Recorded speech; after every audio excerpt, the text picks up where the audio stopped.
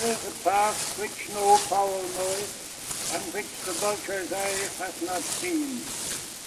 The lion's whelps have not trodden it, nor the fierce lion passed by it. He putteth forth his hand upon the rock, he overturneth the mountains by the root.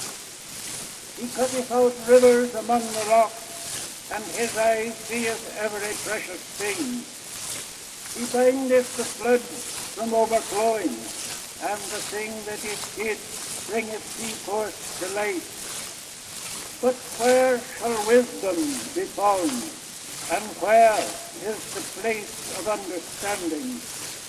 Man knoweth not the price thereof, neither is it found in the land of the living. The depth saith, it is not in me, and the sea saith, it is not with me. It cannot be gotten for gold, neither shall silver be weighed for the price thereof. It cannot be valued with the gold of Ophir, with the precious onyx or the sapphire. The gold and crystal cannot equal it, and the exchange of it shall not be for jewels of fine gold. No mention shall be made of coral or of pearl, for the price of wisdom is above rubies. The topaz of Ethiopia shall not equal it, neither shall it be valued with pure gold. Whence then cometh wisdom, and where is the place of understanding? Seeing it is hid from the eyes of all living, and kept close from the fowls of the air.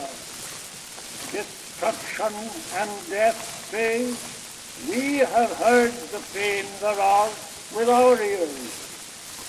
God understandeth the way thereof, and he knoweth the place thereof.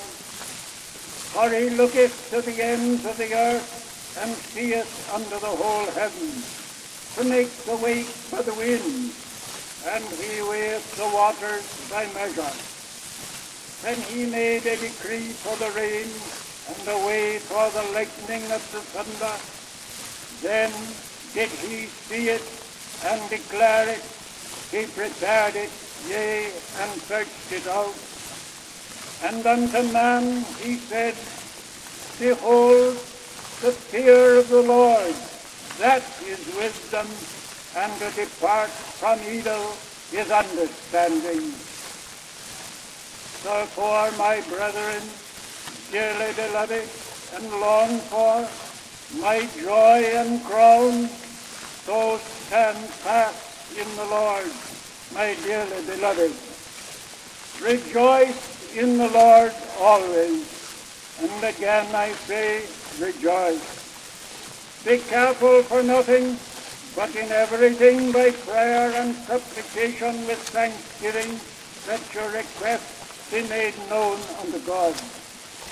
And the peace of God, which passeth all understanding, shall keep your hearts and minds through Christ Jesus.